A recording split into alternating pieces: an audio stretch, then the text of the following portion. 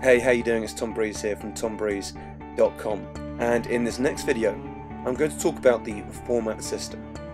In fact, I have some downloadable notes below this video. If you click that link, you'll be able to instantly download some notes that's going to guide you through this video. As you can see in this video right now, you can see me teaching this material in one of my workshops.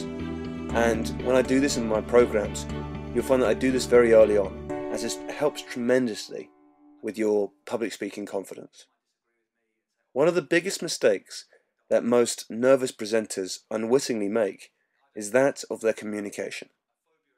We often either get too prepared and write absolutely everything down, so almost like reading, and that is a big no-no.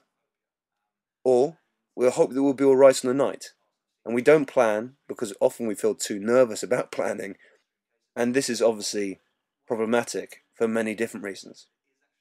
If your mind has ever gone blank, or you don't know how to or where to start, this is going to be paramount for your speaking success. Likewise, if you find the first few moments the most difficult, this next tool will transform the way that you feel.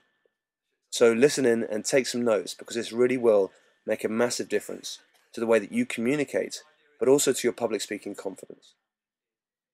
The format system was devised by a lady called Dr. Bernice McCarthy, and she was an NLP expert and also a social psychologist. And she carried out some research with pupils from schools and colleges and university, but also took it to the workplace as well, as she wanted to understand how audiences listen and learn. Now, she found there was 4 preferred ways of learning. And there's some people that will be the why people. These are people that need to understand the reasons before they're ever motivated to listen. They need to know why they should be listening. And we often find these people in positions of authority that have this particular learning style. For instance, bosses, or we might be pitching to directors, and they'll want to know why you're there, why you're talking to them, and then they'll listen to what you have to say. Then we have the what people. And what people are driven by information. They need to know all of the facts before they can make a decision. They need to make that decision or make their own mind up on their own. And therefore they need all the information to make that accurate decision. And then we have the how people. And how people need to get a hands-on experience. They need to see exactly how something works, and then they get a much fuller understanding. And then you also get what people call the what-if people. And these are people that are asking their own minds, what if I do this? What if I don't do this? And therefore, when we communicate with what-if people, we need to discuss future implications. What if we do this? What if we don't do this? What's the outcome look like? And what's the aim of this?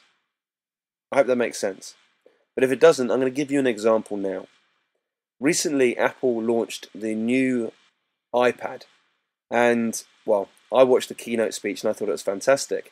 But to be fair, they used this system in a very clever way.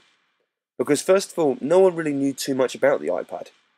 And therefore, Steve Jobs, the guy that was given the keynote speech, had to first of all tell people why they created the iPad. Then he went on to say what the iPad does. All the features, all the information, all the details. Then he went on to the how section, and this is the point where he sat down and actually played around with the iPad. And of course they had what he was doing projected up onto the screen, but it allowed everybody to get a really good feel for exactly how the iPad works. And then there was a large what-if section, and they talked about cost, how much to expect, what to expect in the future, and all this type of thing, because this allowed the audience to know that it's not just something for the now, it's something for the future as well. Now, he ran through those 4 sections, the why, what, how, what if. And this is how you need to communicate to your audiences as well, because this is the most effective way of communicating and getting the result. I mean, that's what effective communication is all about. Okay, so now let's think about how we can use this information for your next presentation. Okay, so you've got your 4 sections. Why, what, how, and what if. And this should guide you as you go through your presentation. As a result, you'll know that you never have to fully face that worrying prospect of forgetting your words or forgetting your place. So you might want to grab a piece of paper and pen and make some notes as we go through this. First of all, you've got to have a think about what your message is and who's your audience. When I say what's your message, think about what you'd like the audience to take away from that presentation. And then you want to also think about that audience you're speaking to. We then talk about the first section, which is the why section. And here you want to talk about certain problems your audience might be facing.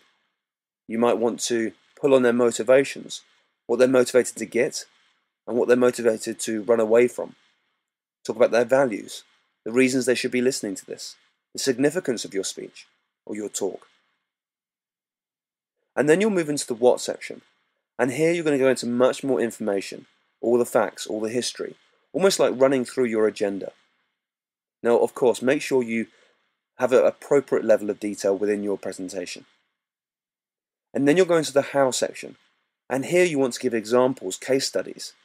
Run them through your product or services so they can get a real good feel of what you have to offer. And finally, you'll go into your what if section. And here, you want to talk about future implications. What's going to happen in the short, medium, and long-term future? What can they really expect? What problems might arise? Okay, good. So you get a good understanding now. You've got your 4 sections, the why, what, how, and what if. And these 4 points will guide you through each and every presentation. In fact, if you get really used to using these 4 points, you'll find that you'll be able to speak off the cuff easily and effectively whenever you're required. So at those daunting moments where you might be in a meeting and someone says, "Here, what do you think about this? What's your ideas on this? What's your take on this?" And it almost feels like we're in a rabbit in the headlight situation. This format system can really help you just guide you through that moment. Tell them why, what, how, and what if. And you'll find that each and every time you are required to speak, you'll do it very effectively, and people will be respecting you, giving your authority, and seeing you as a credible source of information. Okay, so that brings us to the end of this training video, and what you might like to know is that I actually used the whole of the format system through this quick presentation with you. So if you want to, go back, see exactly how I structured this, and notice I used those 4 points: why, what, how, and what if. I'll speak to you soon. Thanks very much.